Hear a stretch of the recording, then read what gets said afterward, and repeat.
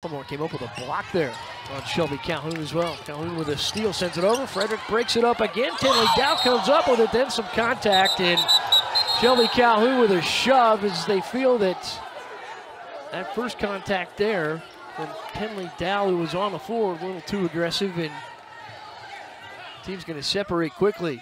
You will likely see a double technical. I was going to say, are we going to see the classic double tech? Minute 26. Full speed, Calhoun across, it's stolen. The elbow to Harris, and then Calhoun with the push from behind. And some words to follow.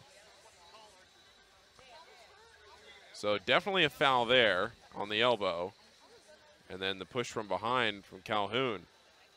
And it looked like to me a bit extra there by Tinley Dow. And so the deliberation continues between Tom Danaher, Denise Brooks, and Katie Lukanich.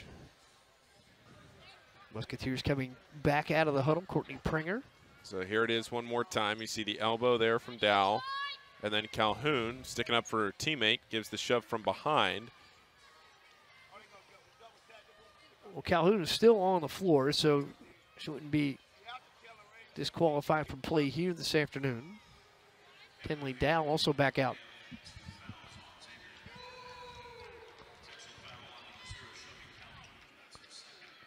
Two fouls on the Musketeers, an intentional foul. So Taylor Smith gets a tech for taunting, for talking. Did Tinley Dow not get anything for the elbow? No call there. It was two fouls against the Musketeers. Wow. Dow was charged with a turnover somehow in that transaction. So this is McLemore at the free throw line. First one was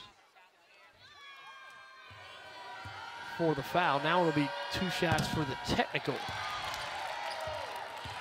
So just to recap, a technical foul on Taylor Smith. That was for the, yes, okay, both of them. So two fouls, one of them for Taylor Smith for taunting, for what she was saying afterwards, and then the other one, the Shelby Calhoun, for the shove from behind, and nothing on the Bulldogs. Three-point swing there for the Butler Bulldogs, who hadn't scored from the field in the last 4:49.